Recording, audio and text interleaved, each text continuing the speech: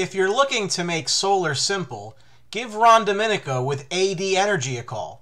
All-day energy made simple. Solar solutions with zero down, options to lease or finance, and roofs and trees are no issue. Call Ron Domenico at 609-226-2802 and tell him you saw him on the Sports Box.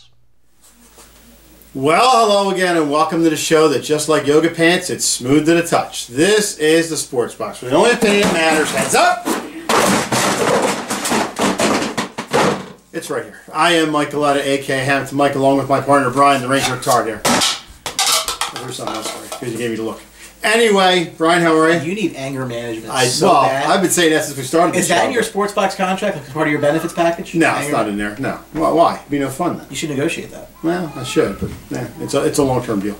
Anyway, today we are going to talk women's ice hockey. That's right, I said women's ice hockey because, Brian, there is a little bit of a controversy. At the end of the month, they start the women's championships, and USA women's team has a little bit of beef. Yeah, so and this has been going on for a couple of weeks now, but it's getting very close to, I guess, that cutoff date. So USA Women's Hockey held a conference call Thursday night, voted to decline a contract counteroffer from USA Hockey, and it appears that the defending championship team is ready to not play in the World Championships this year, and it's pretty much, as most squabbles are in life, Mike, it's over money.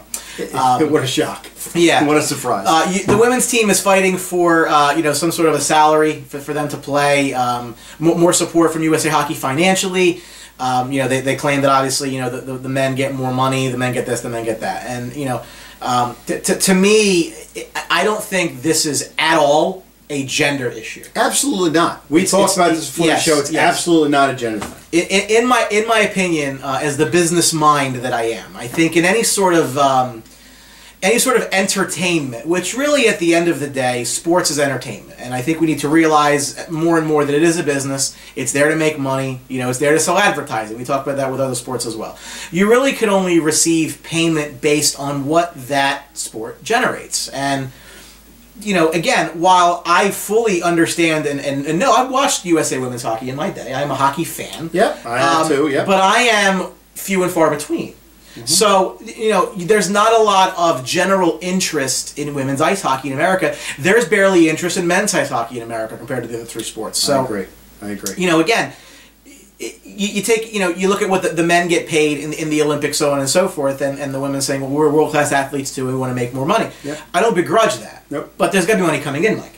I agree, and like Brian said, there's no interest for women's ice hockey. It's just the analogy I draw from the NBA, and you want to talk about the NFL. You want to talk about WNBA, and people out there want to say, oh, well, it's a good product, it's been around for a long period of time. It's been around for a long period of time because they have struggled.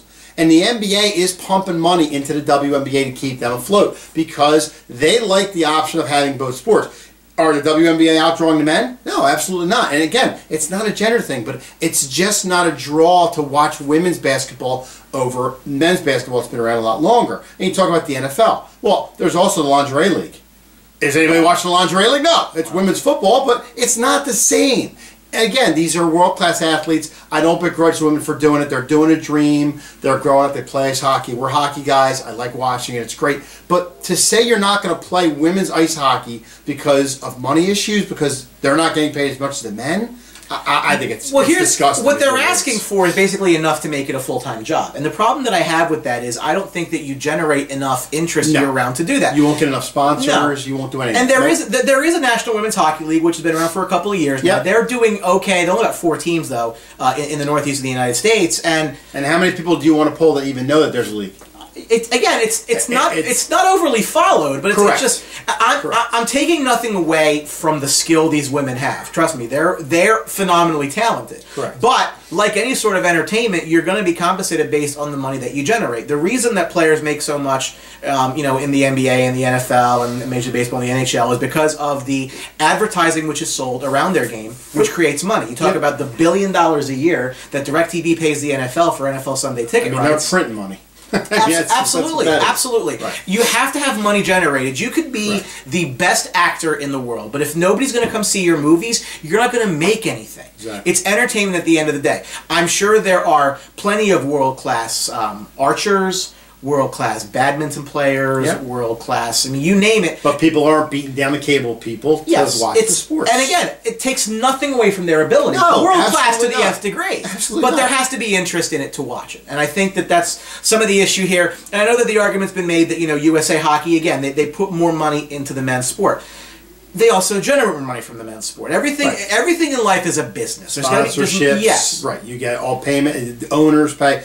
I don't see a lot of owners out there wanting to own a women's ice hockey team because, like you said, the money you're going to put out for this and try to ramp it up to get people interested in it's not something that people are dying to watch. Right. It's just like the Major Indoor Lacrosse League. That's been around for 20-something years. Do you see people wanting to die for on cable to watch it? No, because there's not a big interest in that kind of a sport. It's all based on what you make. And again, and the reason I say that's definitely not a gender thing is because, I mean, if you just look at pro sports at all. Pick any team that you want to in any sport. And I'm going to be biased and pick the New York Rangers for obvious reasons. No. The players on the New York Rangers do not get the same amount of money. They get a negotiated contract based on their importance to the team, their skill level, and their production, and what the fans want to see. Right. So Henrik Lundqvist makes $8.5 million a year. Slightly more and a lot more than the backup goaltender. The guy, Rick Nash makes a lot more money than Mika Zibanejad because Rick Nash is a superstar. At least he was when he signed his contract. So it's not, there's no, the idea that this is somehow about equality in sports, there's never going to be equality in sports. And I don't mean gender equality in sports, I mean equality period in sports. Because players make different amounts of money based on their skill level. You saw Manon Rhéaume, if you're a hockey fan, a while ago. She tried to play for the Lightning, and I applaud her for it. She tried it out, but it's just not the same. It's not the same when you have a woman as a goaltender and you have the men's ice hockey league. I don't mean to sound sexist with that, but it's just not. They're just not built for different sports that men's are playing. That's what it comes down to. And again, I don't want to sound sexist with it. It's just there's no draw for women's ice hockey, and I think they went about it wrong. For them to say that they're going to boycott because they want more money, okay. Well, you're going to say okay, then don't play because it probably wouldn't hurt. It probably wouldn't kill them to have them fold anyway. Do they want to keep it going? Absolutely. For purists like me and you, I'd like to see USA do something. It's just national sport, the women and stuff. Anything America wins at, I'm supporting. Absolutely. I don't care what it is. I mean, we all watch the Olympics every couple of years. I mean, sports that we couldn't care less about, hey, you're still going to fly your flag. I haven't watched one pitch of the World Championships, but the U.S. team is doing well. So, okay, go USA. But in the same sense, like I said, they're going about it wrong. It's not like you're saying to the NHL, all the teams, hey, look, we're not going to play anymore. You also give us more money. No, they're playing a women's ice hockey team who doesn't draw as much as people think they do at all. I think it's preposterous. I think it's a shame. I think it's a real shame. And the argument is made, well, and the truth is that they just don't draw. But part of that's also because, again, for better or for worse, I mean, the professional men's leagues have been around since the early 1900s in some cases. I mean, you look at the teams in the northeast of the United States and in major cities, they draw because they've had a fan base there for decades, generations. Fans that leave the northeast. Why do you always think that Tampa Bay Rays games when they play the Yankees are sold out? And all you can hear are Yankee fans cheering for the Rays because they're New Yorkers transplanted down there. Right. These go back generations. Think about the team that you love. It's in your blood. There just hasn't been enough women's sports long enough to really generate that. And the problem is to have the expectation of that, I think, is extremely short-sighted. Yep. And if it could have all started too by the U.S., you look at the numbers that they're getting. They're getting paid about $1,000 a month to play. That's the roundabout figure. Now Canada, they're paying $900 to $1,500. Two different countries, two different entities. You're talking about Canada, which is an ice hockey, going nuts for ice hockey, kind of like America goes for football. So that, in the same sense, is not on the same page. So that's why I think it's preposterous. The U.S. says, no, we're not going to play unless we get more money. They started together in a month. I wouldn't say. They're scheduled to play Canada in the opener on March 31st, and I think the way things are going right now, I think USA Hockey is going to try to find replacement players. And it's unfortunate. It's really unfortunate because, girls that have busted their butt to get there.